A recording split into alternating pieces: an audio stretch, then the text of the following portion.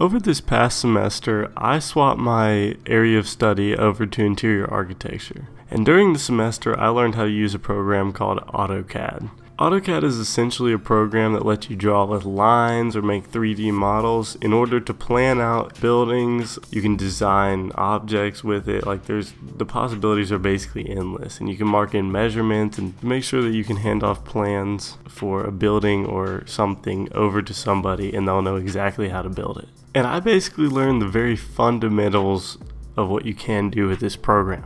But it was just enough for me to kind of think about what I could use this program for. So by the end of the semester, I was dying to create a Minecraft house with this program. So the first thing I did was go into a Minecraft world and lay out a border of where I wanted to build my house. And to do this, I just alternated two different blocks and counted them, and I alternated the blocks to make it easier to count. But I did that and I laid it out, counted the blocks, and then I put it into my AutoCAD file. I began by creating a 1 foot by 1 foot square, which represented a block in Minecraft. And then I copy and pasted those in a triangle using the dimensions I counted out in the Minecraft world. Next, I turned the whole area into a grid and then planned to pick out each individual block and color code, whether it's a wall, window, and so on. But I quickly realized that this method just wasn't going to work very well. Instead, I tried making a basic structure and then forming all the blocks off of that structure, because I kind of had an idea of what I wanted just in my head, and then I just worked off of that. Eventually, I finished the floor plan, but I began adding some color because I wanted to be able to differentiate between the different objects, and since there was a second floor, it was kind of hard to tell like what was the first floor, what was the second floor. So by adding color, I was able to make it very clear on what was what. After that, I was done with the plans, so I was ready to export them and print them off. Unfortunately, after all of that, my printer was actually out of colored ink, so it turns out that I had to print it in black and white anyways, but it still worked out. So I picked out the materials and then I started outlining the whole structure of the building that I had set up on AutoCAD.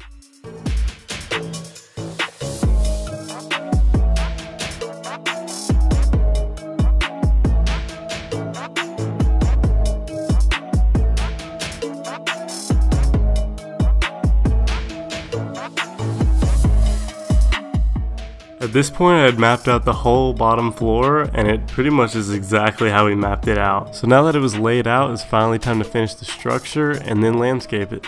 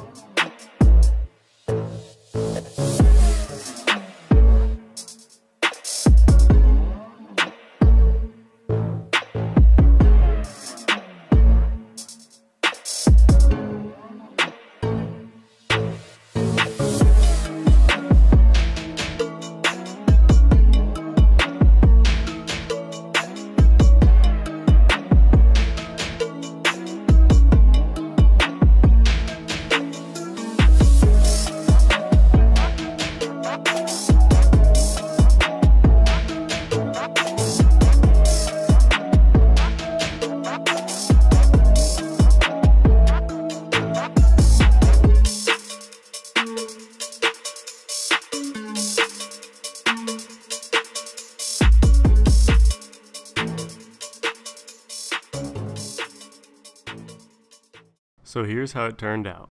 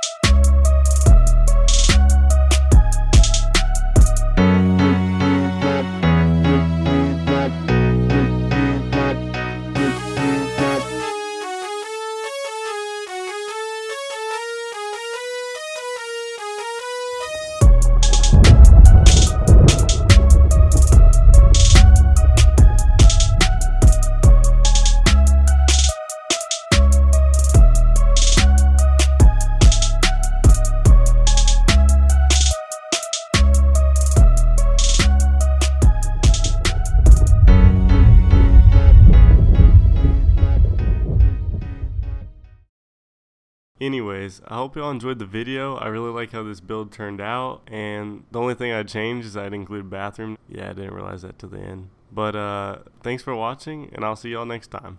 Peace out.